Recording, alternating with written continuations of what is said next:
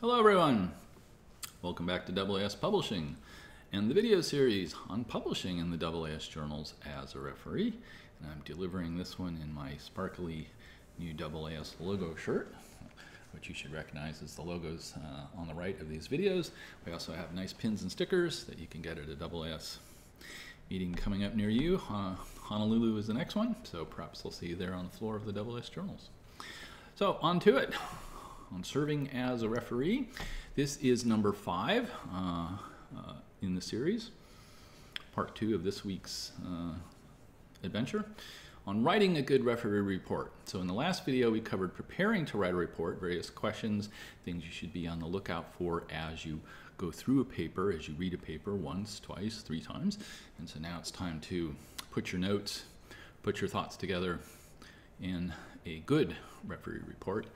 And we'll talk about what's good and what's not so good in a referee report. Okay, so off we go. We're going to write a report. So, first thing you want to do is you want to start your report by briefly summarizing the purpose and the results of the article.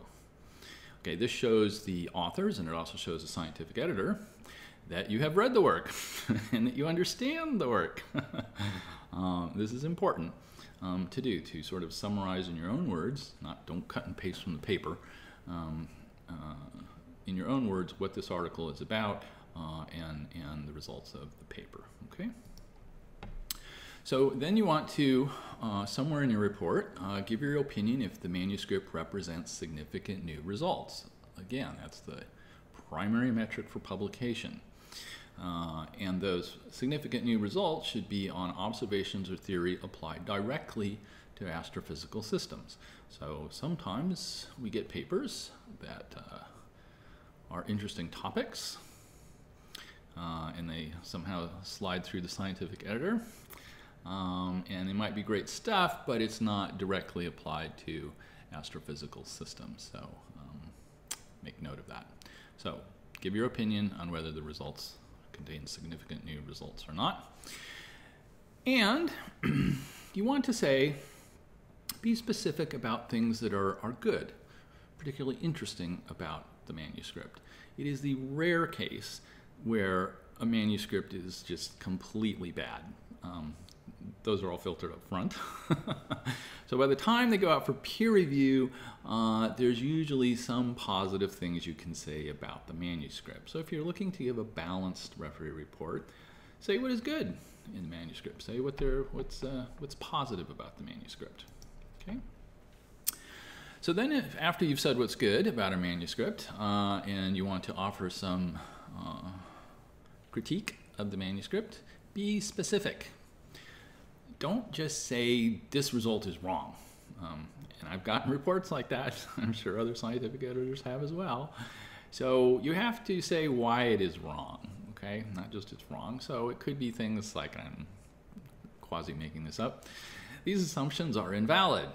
This key factor is not adequately addressed. Method of collecting data is flawed. They made a mathematical error.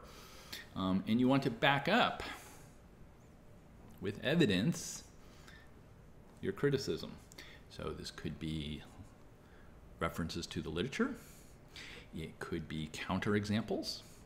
It could be the mathematics, where the mathematical error may lie, right? Don't just say this result is wrong because it made a mathematical error and then don't say anything about where the error is, right? So be specific and back up your criticism with evidence. We're looking for evidence, not just opinion. Okay, so back it up with evidence. Okay. You want to clearly state in your report what changes are needed to bring a manuscript to the required quality standards of the AAS journals for publication, if you think the manuscript should eventually be published. So sometimes reports comes in and they are generally fine, but it's really kind of unclear what the authors are supposed to do. Right? So if it's just a philosophical discussion, that's fine, but it doesn't really tell the authors what changes they need to make to bring the manuscript up to the bar. So be clear about what changes you as the referee seek in the manuscript to help improve a manuscript and bring it to publication. Okay? Got it. Provide full references to earlier work if you believe the research does not add anything new. Don't just say something like, this was all done by Smith 2016 or, Wu 2018. Okay, that's an unresolvable reference, right? Give the first couple authors, tell the journal, give a DOI, give the journal numbers, something where both the scientific editor and particularly the scientific editor can track the earlier work, and perhaps the authors as well, if they're doing a revision, to see what these earlier work is. So give complete references, please. Detail references that the authors may have neglected or overlooked, to include any references that might be inaccurate or inappropriate, but full references. Things you want to avoid in a referee report are saying that the authors must include references and then list off 10 of your articles. Okay, referee reports are not an opportunity for you to juice the citations to your papers, to be blunt. Okay, don't do that. Or that the authors must discuss some unrefereed, unpublished manuscripts. What may be posted elsewhere, non-refereed, does not matter, does not impact. Okay, so if it's in the refereed literature, the published literature, that's fine, then they should discuss it. But some postings on someplace somewhere are not fair game to have the authors discuss.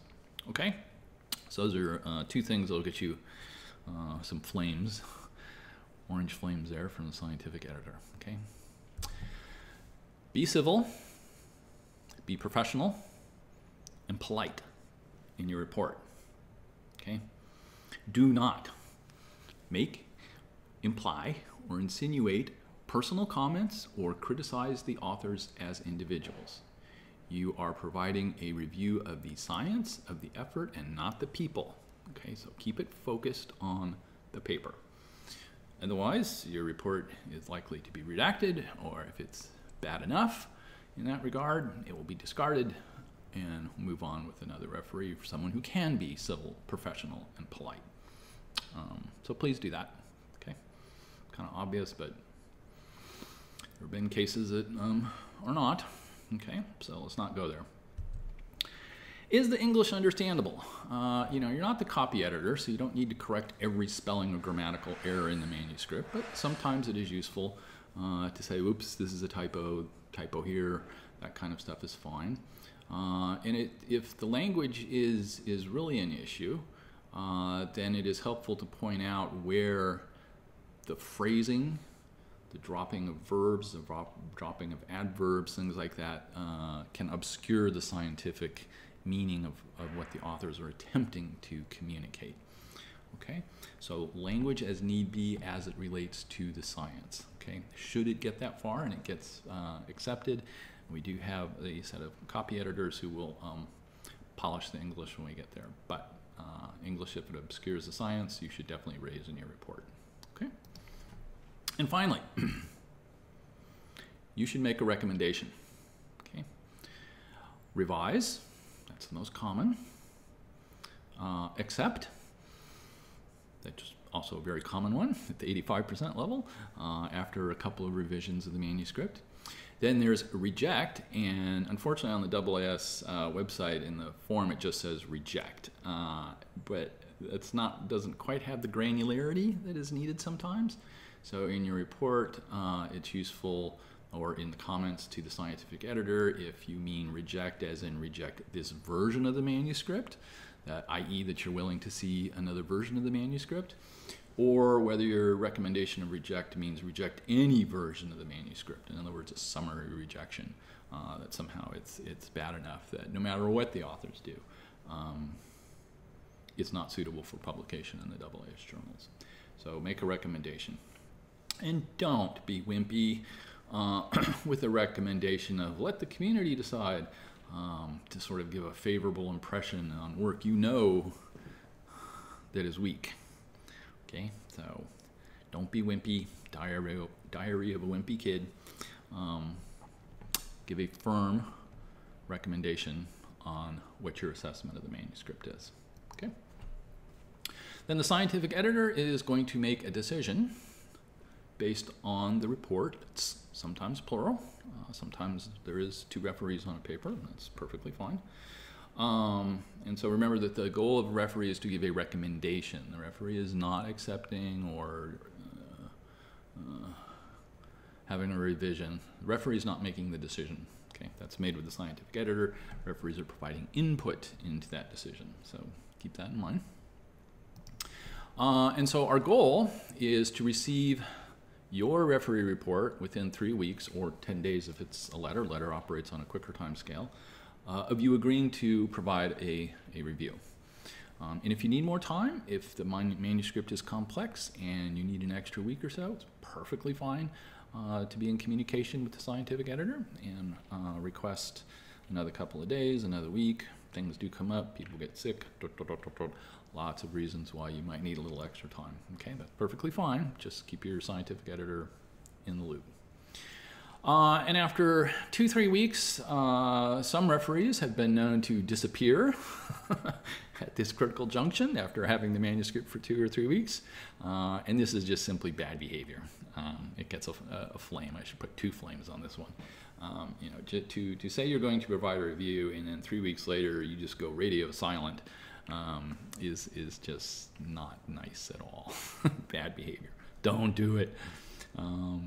So get your report in on time, communicate if you need more time, it's all perfectly fine, okay? So referees are anonymous by default.